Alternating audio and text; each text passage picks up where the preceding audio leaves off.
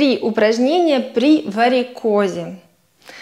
Сегодня комплекс для тех, у кого есть проблема варикоза, и для тех, кто не хочет допустить усугубления ситуации.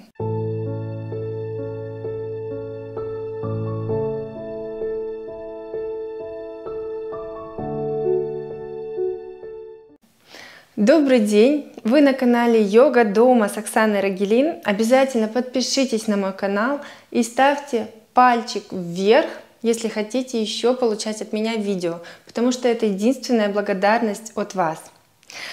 А комплекс для тех, у кого есть варикоз, будет очень короткий, всего лишь 3 упражнения. Делайте просто каждый день, вечером. Уделяйте себе эти 5 минут, и ваши ножки будут вам благодарны. Смотрите, как мы начинаем комплекс. Начинаем мы его лежа на спине, облокотившись на локти. Вот так.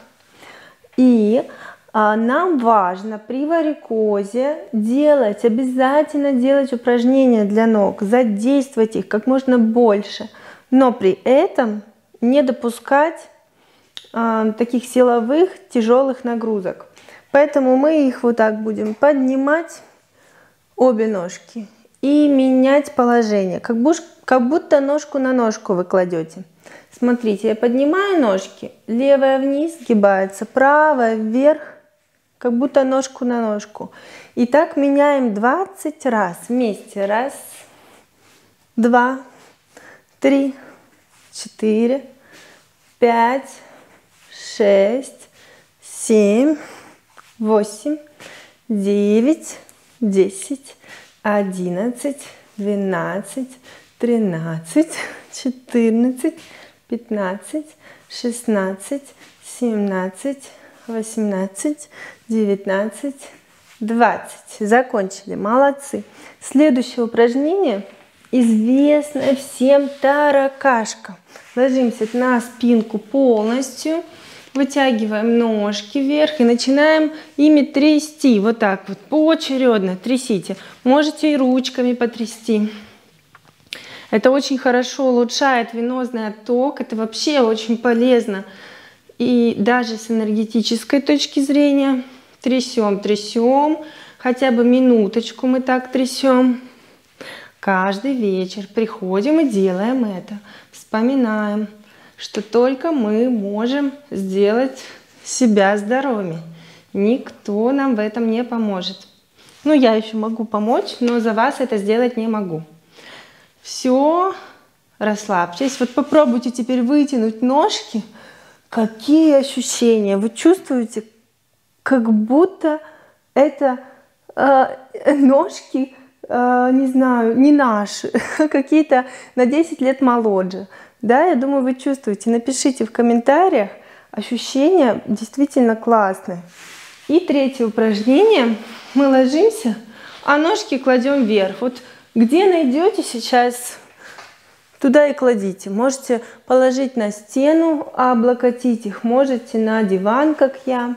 Лучше всего, если это будет стена. Если ноги будут полностью выпрямлены. Вот так. И лежим так 5 минут. Лежим, расслабляемся, отдыхаем. Полежите, пожалуйста. Встаем мы потом через бочок. Пока вы лежите, я вам расскажу. Я знаю, что на моем канале очень много девушек после родов, поэтому, конечно, помните, что вот, например, это упражнение делать нужно аккуратно, не напрягая животик. Да, вот так вот мы не напрягаем животик после рода. И встаем мы через бочок.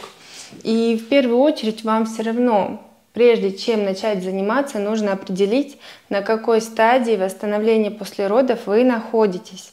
Если вы хотите это сделать бесплатно и прямо сейчас, то можете перейти по ссылочке внизу в описании этого видео и пройти этот тест. Вы узнаете, на какой вы стадии, 1, 2 или 3.